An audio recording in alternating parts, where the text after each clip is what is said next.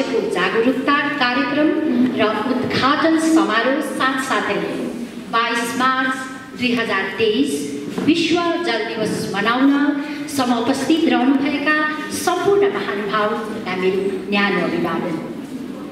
हर घर परिवार स्वच्छ पेयजलले तृप्त बनोस्। हर घर परिवार स्वच्छ पेयजलले तृप्त बनोस्। हर मुहान धारा कलकल निरन्तर बहिरहोस्। हर मुहान धारा कलकल निरन्तर बहिरहोस्। यही सद्कामना साथै आजको विश्व जल दिवस 2023 को म हार्दिक शुभकामना व्यक्त गर्दै तपाईहरुको न्यानो उपस्थितिको कदर गर्दै म सोझै कार्यक्रमतर्फ लाग्दछु। हरिदास हट्टा सुधार समिति अध्यक्ष महोदय श्रीमती कमला राणाज्यू, सचिव महोदय श्रीमान परशुराम हिम्बान र हाम्रो निमन्त्रणलाई स्वीकारेर पाल्नुभएका रिसोर्स पर्सन वातावरणविद श्रीमान विष्णु थापा र हाम्रा गाउँका हाम्रा छत हाम्रा शिर श्रीमान टीआर शर्माज्यू, विभिन्न च्यानलहरूबाट प्रतिनिधित्व गरेर आफ्नो अमूल्य समय दिनु आउनुभएका आदरणीय भाइहरू, विभिन्न विद्यालयहरूबाट आउनुभएका आदरणीय शिक्षक शिक्षिकागण, WWF का ल्यान्डस्केप कोअर्डिनेटर श्रीमान Jpic सुनारज्यू अनि प्यारा विद्यार्थीहरू सबैलाई सम्बोधनमा राख्दै एक मुष्टमा मेरो हार्दिक स्वागत अनि न्यानो अभिवादन। जय गणेश जय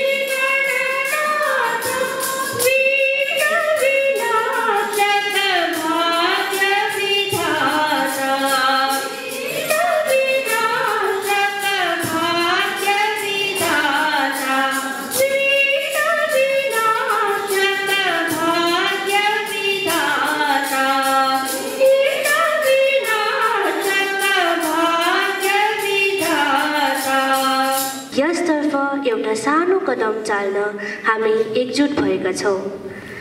हामी तपाईलाई प्रार्थना गर्छौँ कि तपाईले हाम्रो प्रयासलाई आशीर्वाद दिनुहोस् र तपाईको पवित्र आत्माद्वारा हामीलाई अगुवाई गर्नुहोस्, किनभने तपाईले बाइबलमा आफ्नो काम प्रभुलाई सुम्पिदिनुहोस् र उहाँले तपाईको योजनाहरू स्थापित गर्नुहुन्छ भनी भन्नुभएको छ। तपाईको महिमा र हाम्रो समुदायको कल्याणको लागि हाम्रो यो कदम सफल होस्। हामी तपाईको शक्तिशाली नाममा यो प्रार्थना गर्छौँ, आमेन। आज हामी यस समुदायको प्रत्येक घरको लागि प्रार्थना गर्छौँ। उहाँहरूको उदारतामा उनीहरूले हामीलाई पानीका स्रोतहरू रिचार्ज गर्ने यस परियोजनामा काम गर्न मद्दत गर्न सहमति जनाएका छन्। उहाँहरू सबैको स्वास्थ्य र खुसीको आशीर्वाद दिनुहोस्। यो समुदाय हाम्रो साझा घर पृथ्वीको हेरचाहको लागि उदाहरणको रूपमा फस्टाउन सक्षम होस्। यसका लागि हामी तपाईलाई प्रार्थना गर्छौँ, आमेन। आज हामी सर र उहाँको टोलीको लागि प्रार्थना गर्छौँ, जसले हामीलाई यस परियोजनामा मार्गदर्शन गर्नेछ। हामी हाम्रा प्रधानाध्यापिका, शिक्षिकाहरू र हरिदासहट्टा समाजको कार्यकारी निकायको लागि पनि प्रार्थना गर्दछौँ। हामी विद्यार्थीहरूले उनीहरूको सक्षम मार्गदर्शनमा सिक्न र बढ्न सक्यौँ। हाम्रो शिक्षा वातावरण र समाजको लागि ठुलो योगदान होस्। यसका लागि हामी तपाईलाई प्रार्थना गर्छौँ। प्रिय परमेश्वर, हामी ती समुदायका मातापिता अनि नानीहरूको लागि प्रार्थना गर्छौँ जो जनहरू पिउने पानीको लागि तडपिरहेका छन्। कृपा गरी उनीहरूको यस सङ्कटको समय उदारक भई पानीका स्रोतहरू शुद्ध अनि संरक्षण गरिदिनुहोस्, ताकि उनीहरू शुद्ध जल, स्वास्थ्य अनि प्रकृतिको उत्पादको भरपूर लाभ उठाउन सकोस्। यसका लागि हामी प्रार्थना गर्छौँ, आमेन। मेरो नाम विष्णु थापा, म लङ्कुट भ्याली सिटोङ 3 यता खरसाङबाट आएको हुँ हजुर। र आज यहाँ विश्व जल दिवस सेन्ट टेरेसा हाई स्कुल अनि यहाँ हाम्रो हरिदासहट्टा सुधार समितिको पहलमा उहाँले यहाँ आज आयोजना गर्नुभएकोले गर्दा मलाई पनि यहाँ निम्ति आएकोले गर्दा म यहाँ आएको हुँ। र यसमा विशेष गरी आज यहाँका मान्छेहरूलाई, यहाँका हाम्रा नानीहरूलाई सबैलाई यो पानीको महत्त्वबारे, पानीबारे विशेष गरी चेतना अवेरनेसको लागि आएको हुँ। र हामी एउटा म WWFसँग मिलेर एउटा प्रोजेक्ट हामी काम गर्दैछौँ। यो प्रोजेक्ट हो स्प्रिङ सेट डेभलपमेन्ट प्रोजेक्ट, धारा विकास योजना भनिन्छ। यो चाहिँ के हो भन्दा चाहिँ जति पनि हाम्रो पहाडको पानीको मुहानहरू सुक्दै जाँदैछ, यो एकदमै सुक्दै जाँदैछ र भविष्यमा सबै नै हाम्रो यो पेरिनियल जति पनि स्थायी खोला, नाला, झरना, धाराहरू छ सबै सुकेर जाने स्थिति छ। यसलाई रिचार्ज गराउनुको लागि, यसलाई रिजुभिनेट गर्नुको लागि, रिभाइभ गर्ने हो यो हाम्रो प्रोजेक्ट चाहिँ। यसमा हामीले टेक्निकली हामी पहिला यसको धाराहरूको हामी सर्वे गरे पश्चात हामी यसमा काम गर्छौँ। र कुनै पनि धारा, कुनै पनि ठाउँको सुक्दैछ भनेदेखिलाई त्यसलाई हामी रिभाइभ गर्न सक्छौँ सक्दैनौँ, त्यस अन्तर्गत हामी यदि सक्ने हो भने हामी त्यो प्रकारले हामी साइन्टिफिकली, टेक्निकली हामी त्यसमा काम गर्छौँ। र हाम्रो यो योजना चाहिँ यो हो। र त्यही यो धारा विकास योजना अथवा स्प्रिङ सेट डेभलपमेन्ट प्रोजेक्ट चाहिँ के हो भनेर चाहिँ अलिकति विस्तार रूपमा हाम्रो यहाँका विस्तृत मानिसहरूलाई अनि विद्यालयका नानीहरूलाई सबैलाई बुझाइदिनु हुन भनेर आग्रह गर्नु भएकोले गर्दा म उहाँहरूको निमन्त्रणा लिएर आएको हुँ।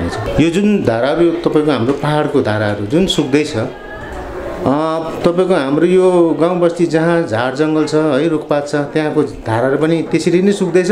अब यो सहर बजार बिचको धाराहरू झन् एकदमै निकट भविष्यमा त्यो धारा त एकदमै कम्प्लिटली सुकेर जाने स्थिति छ। र त्यो त त्यस्तो धारा त भविष्यमा यस्तो दिन पनि आउनेवाला छ कि तपाईँको यो बर्खामा पनि त्यो धारामा पानी हामी देख्न नसक्ने स्थिति छ। किनभनेदेखिलाई यसको एउटा साइन्टिफिकली एउटा यसको एउटा जियोलोजिकली के हुन्छ भनेदेखिलाई कुनै पनि सबै धाराहरूको सबै मुहानहरूको सबै स्प्रिङहरूको आफ्नो आफ्नो क्याचमेन्ट एरिया हुन्छ।